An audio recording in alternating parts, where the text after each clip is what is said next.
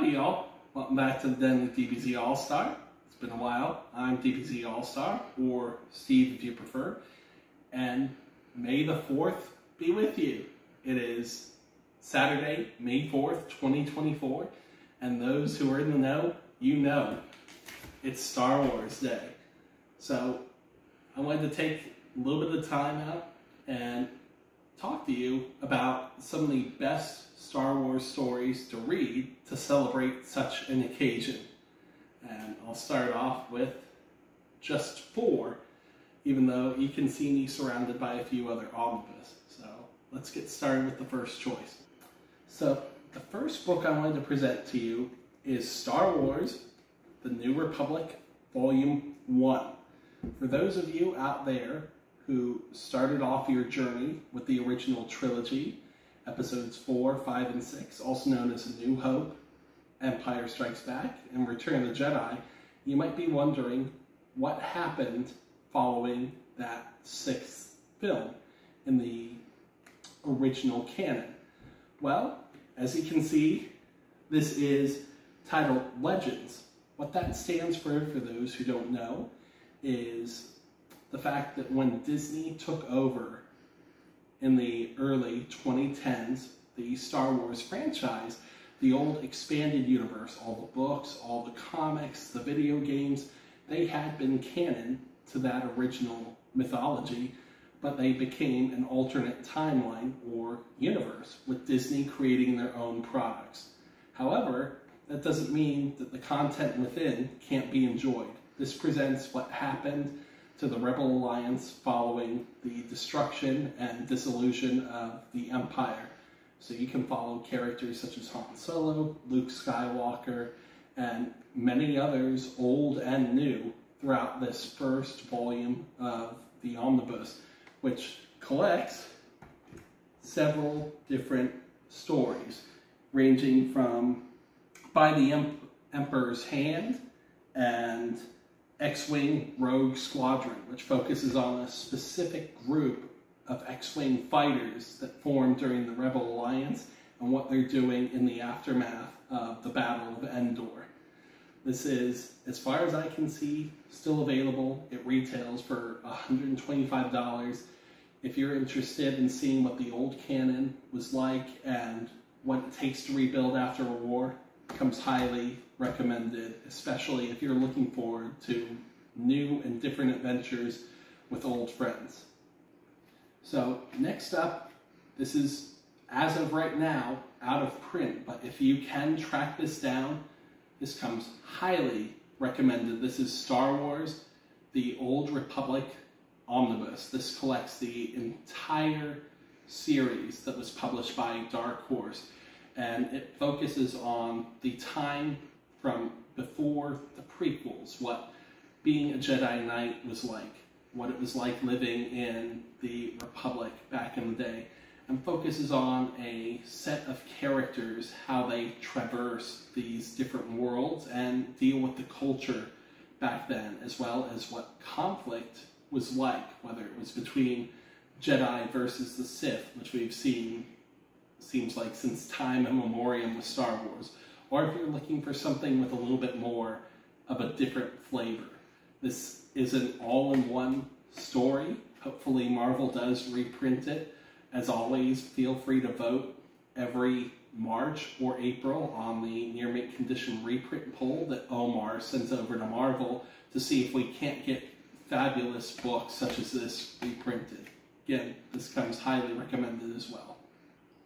Next up, you cannot have a Star Wars list without a great villain, and a villain with a complicated inner turmoil. Who better to focus on than the Dark Lord of the Sith himself, Darth Vader. I know many people highly recommend the Gillen run. I do as well. However, I want to buck that trend and focus instead on the Charles Soule run, which was released in omnibus form and has since been reprinted. So if it's out of print right now, let's hope it gets another reprint. It's only 25 issues of story, began publication in 2017, ended in believe late 2018, early 2019. And instead of focusing on Darth Vader in the aftermath of the Battle of Yavin, when the Death Star exploded, this picks up immediately after Star Wars Episode 3, Revenge of the Sith, and shows you a young Anakin dealing with the fact that everything he thought in his life would remain whole has been shattered. His marriage is torn to pieces, he's lost his children, he's lost several limbs, he's been badly burned, he's encased in this healing suit. He is now Darth Vader, and he recognizes he's under the Emperor's heel at this point and has to rebuild his life. He's at conflict within himself, deciding if he's made the right choice in joining Palpatine's side, and if he should help continue constructing this empire that has decimated the Jedi Order. Has amazing artwork all throughout by Giuseppe Camuncoli, if I'm pronouncing that properly, and this is another all-in-one story by the wonderful Charles Soule. Comes highly recommended, as do all the books on this list. And finally, on this list, Dr. Aphra's Omnibus, Volume 1. This is an absolutely stellar story. This character was created by Kieran Gillen in issue 3 of his Darth Vader run, published in 2015, and she's just stuck around. Picture yourself reading an Indiana Jones story, but the character is chaotic, neutral, and is willing to take all sides, be it the Rebel Alliance, the Empire. Very self-serving character, but very complex because of that. Along for the ride, you've got a dark Wookiee and 2 very murderous droids. Collected in this first omnibus is the complete original series, as well as the integral pieces of that Darth Vader story, including issue 3. There is a second omnibus out there by Alyssa Wong. Unfortunately, I can't really recommend that as much.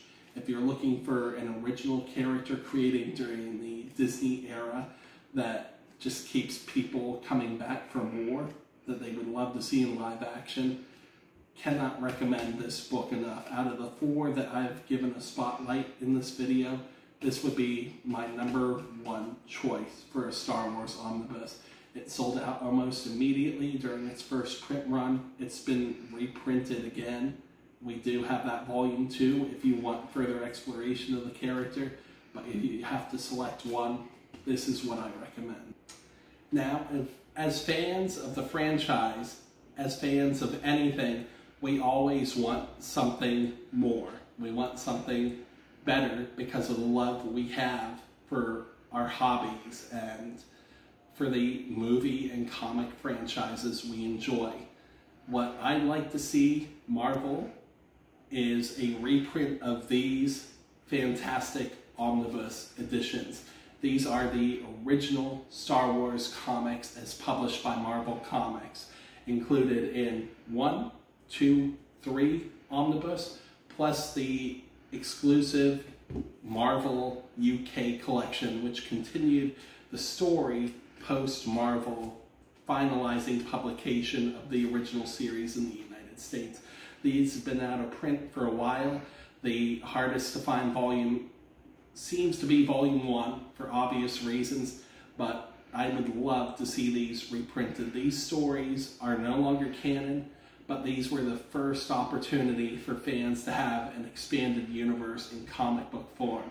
So if you out there watching are interested in stories from the original era of Star Wars comics, if you can, track these down. Don't overpay, obviously, but track these down. Some of these stories are also available in the epic format, but to have that oversized classic artwork, the omnibus is what I recommend. So thank you, those of you out there who have watched this video. Thank you for your continued support of this channel. Please use the comments to tell me what other videos you'd like to see. Use the comments to tell me what your favorite Star Wars movie is, your favorite TV show, comic, book. Are you a fan of the Disney era, the original expanded universe? Are you more of a Star Trek fan? Let's get some interaction going.